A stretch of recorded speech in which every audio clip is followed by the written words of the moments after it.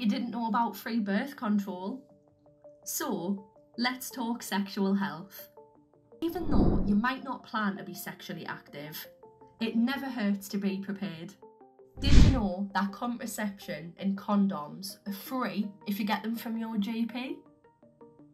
Don't want to go to the GP? Well, if you live in the UK, you can also search for your local sexual health service on the NHS website and discreetly get them there. I know it's easier said than done, but try not to be embarrassed about asking for contraception. The professionals running these services are experts and have sexual health conversations daily.